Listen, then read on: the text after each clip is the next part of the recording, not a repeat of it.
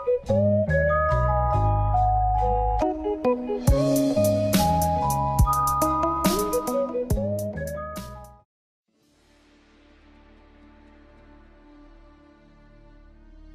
guys, Tech James here. In this video I'll be showing you guys how to use an SD card with WiiFlow and USBLoader GX.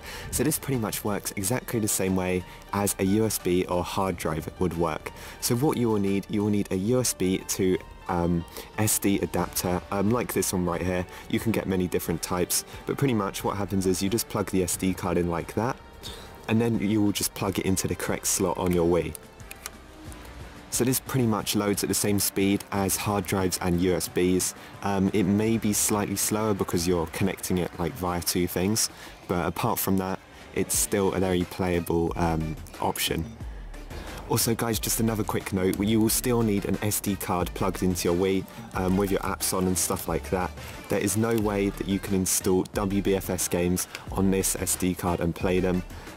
So this setup pretty much just includes two SD cards. So I'm just going to head over to my PC and show you guys what you need to do to set up the SD card.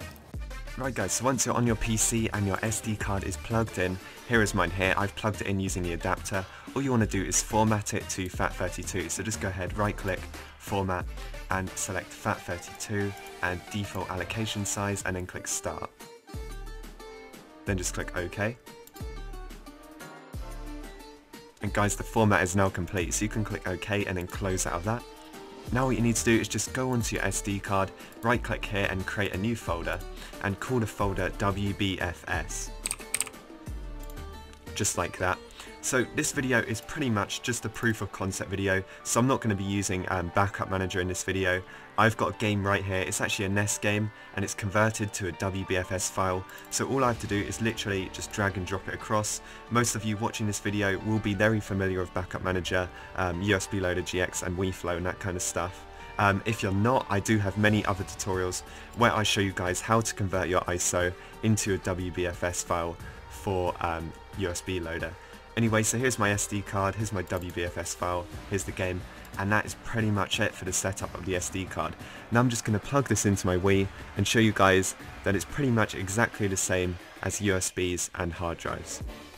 Right guys, so I'm over on my Wii right now. What I'm going to do is just go ahead and open up the homebrew channel.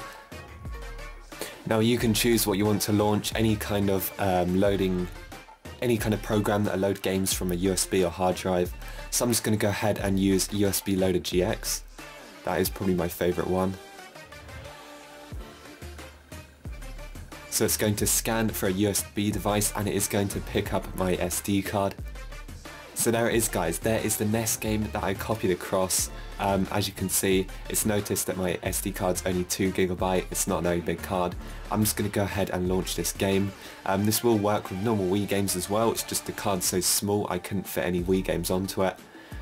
But I managed to get this Super Nintendo game or NES game, I can't remember which one it is. But Super Mario All-Stars for the, I'm pretty sure it's for the NES. So let me just show you some gameplay quickly. So here is the game, just running at full speed. You don't really get any speed issues when running games off an SD card.